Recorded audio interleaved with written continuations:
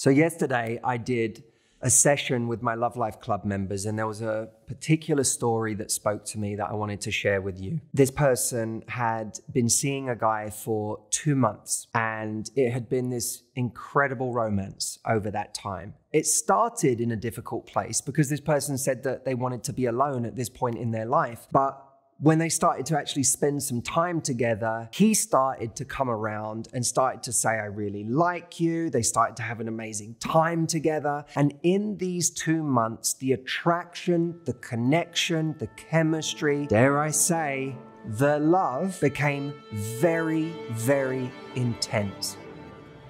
At the end of those 2 months, this person that she had met that had always planned to go traveling left to go traveling. And in the process, she had hoped that maybe it would become a long distance relationship. Maybe she could go with him for part of it. But in her mind, there was no way that this incredible thing that had been happening for 2 months would not go on. This is too good.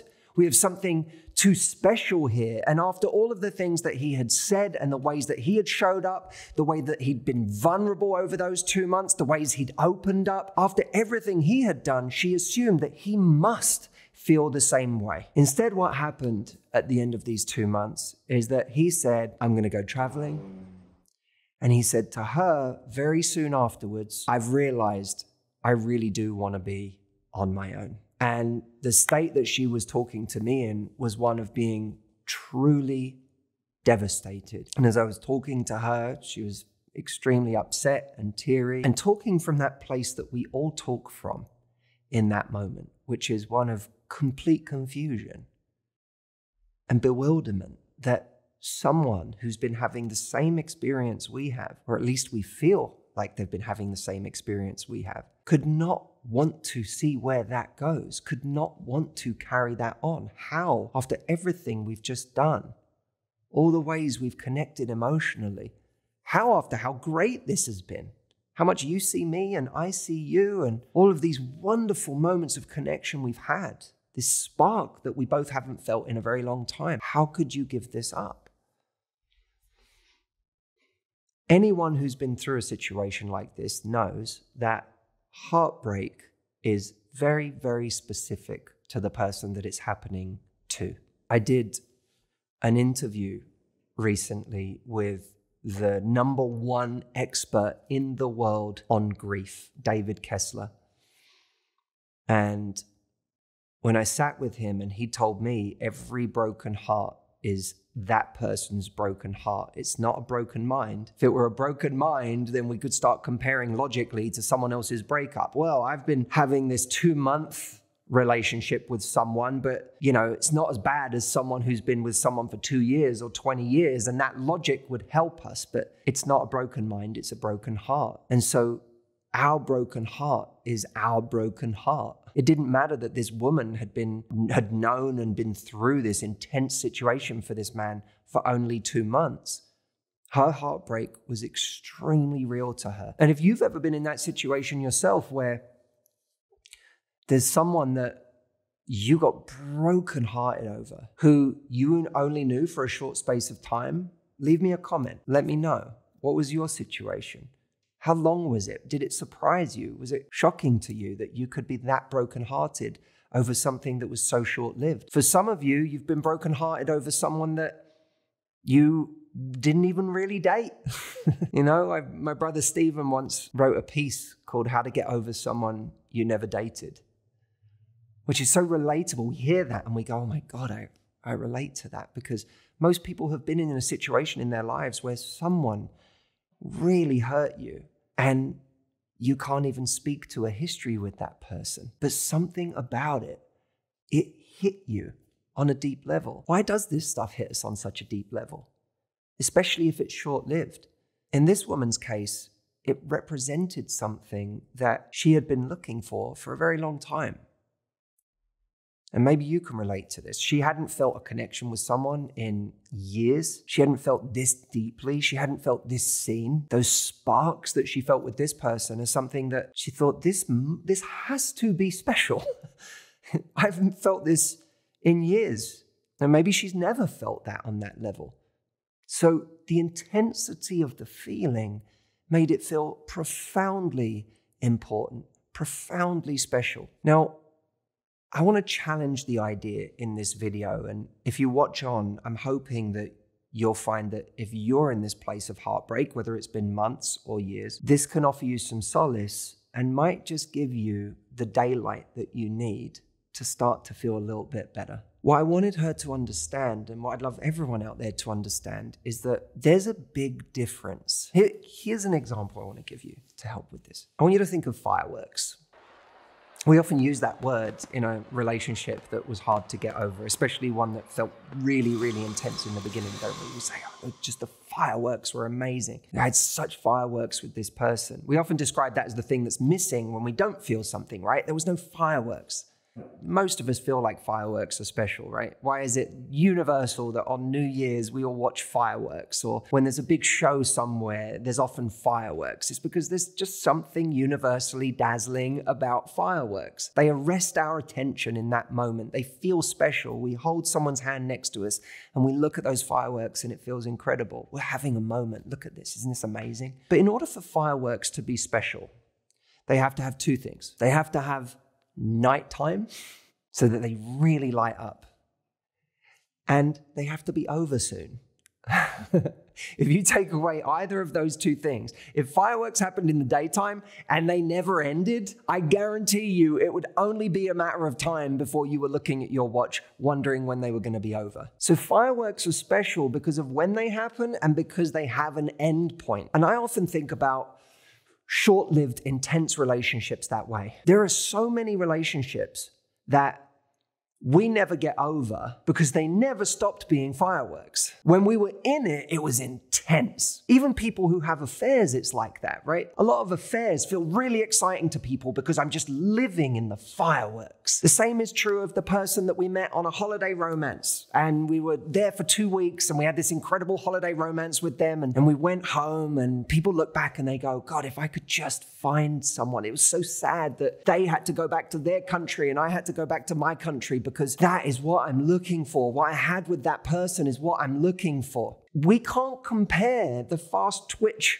attraction of a holiday romance to what we've ever had with anybody in a relationship. No one you've ever had a real relationship with should get compared to the person that once upon a time you had a holiday romance with, or a 4-week fling with, or even a 2-month relationship with, because those things are still fireworks. We tell ourselves in these experiences that we were getting everything we need, but we're blinded by that experience to the thing that we haven't got out of this, which is the thing that we ultimately want, which is a real partnership, a real relationship, something that is going to last. Isn't that fundamental? Think about it. When you think about your dream relationship, when you think about the thing you've always wanted, isn't it someone that you can look at and go, we're in this together?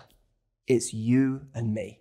Where two people have shown up for each other every day in the exciting moments and the boring moments, where two people have successfully been able to collide and come through it over and over and over again, where two people have sacrificed for each other, compromised for each other, made space for each other, not just been excited by the commonalities, but made space and even found pleasure in the differences. On New Year's Day, when you wake up in the morning, you wake up into your life. Now, you may have been watching the fireworks the night before, but when those fireworks are over, you go back to life. What life do you wake up to when the fireworks are over on New Year's Eve? What day or what year do you wake up into? What's ahead of you?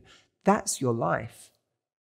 None of us think that the fireworks are our life. We know that the next morning we wake up into our actual life. The fireworks were an experience. But what we wake up into, what we go home to, who we look at when the fireworks are over, that's our life. And we have to stop looking at fireworks as an indication of our real love life. In our love life, the fireworks are an experience. Now, this isn't a video, by the way, saying that passion can't last in a relationship. I think there are plenty of people who keep passion alive in a relationship. I'm not trying to say that the fireworks have to end entirely. What I'm saying is that if nothing happens after the fireworks, you don't have the thing that you're really looking for. which is a partnership, a relationship, a life. You just have an experience. And they're very different things. An experience is not a relationship. An experience is not a partnership. So I say to you, I ask you the question, when you look back on this thing that you're mourning right now, and make no mistake, you're mourning it. It's a version of grief. When we lose something, we didn't just lose a person, we lost a future that we thought we were going to experience. And that's what hurts so badly, is that for a moment, that person, it felt like they were the salve to this need that we have had our whole lives. This person came along and they felt like the answer. Of course you're heartbroken. Don't beat yourself up for being heartbroken. Don't shame yourself for being heartbroken. Don't judge yourself for being heartbroken. It's not really about this person. It feels like it is. But what it's really about is that if this person represented something and the feeling I got with them felt like the answer to something that I've been looking for my whole life. And I don't know when it's ever going to come along again. That's the scary part. And then, am I ever going to feel that way again? Am I ever going to find someone like this again? Maybe that was my one chance and I blew it. And of course, we then start looking at all of the ways that we screwed it up. What could I have done differently? How could I have been better? And we torture ourselves that way. When you realize at the end of someone being there in the fireworks stage, or someone who comes along to represent fireworks, when you realize that they then decide to leave, that they're not interested in continuing, then that person's not the partner that you need. That person is not the life that you've been looking for, is not the person who's going to build with you. So understanding that, you begin to realize that this hurts, but I can live with the hurt that I felt something and now I don't get to feel that now.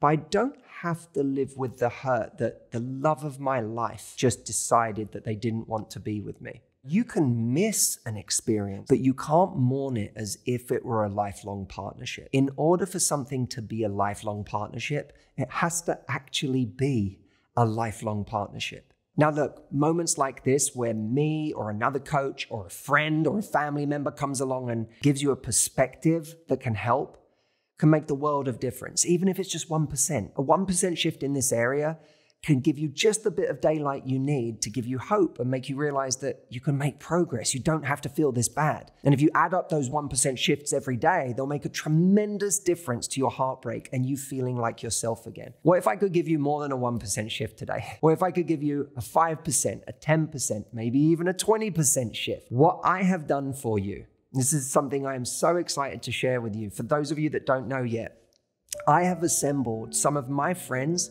who are the best in the world at helping people through these things. Nicole LePera, the holistic psychologist, Dr. Ramani, David Kessler, the #1 expert in the world on grief, Tom and Lisa Bilyeu from Impact Theory and Women of Impact, and several others whose names you will know, trust me. I have put them all together in one series called Happiness After Heartbreak that I am giving you complimentary when you order a copy of my brand new book, Love Life. This is a series of interviews that are 30 to 60 minutes long, where we do a deep dive on the practical things that you need to know to start to feel better. I believe this is one of the best things that I've ever created, and it's on the house. It helped me. You'll see as you go through these interviews, I'm on my own healing journey about different heartbreaks in my life, because heartbreak isn't just romantic. You can go through all kinds of different heartbreak and grieving in your life. So even if you haven't got a romantic heartbreak right now, check this out, because if life has handed you a heartbreak in business, in your family, in your friendships, in life just not panning out the way you wanted by this stage, it will help you through those heartbreaks too. All you need to do to get it is go to heartbreakseries.com. When you get there, you can order a physical copy of the book, because this only applies to the physical version, not the audio. When you order a copy of the book from Barnes & Noble, Amazon, or wherever you do internationally, there's lots of options there. All you have to do is take your order number and come back to the page heartbreakseries.com and input it there, and you'll get automatic access immediately to the Heartbreak series. I'm so proud of this. Like I said, this can be a key for you to achieving happiness after your heartbreak. I'm so glad you're here to hear about this. So grab a copy of the book, enjoy the series, and let me know what you think. The link is heartbreakseries.com. I'll see you over there. And thank you everyone, as always, for watching the video. Love life.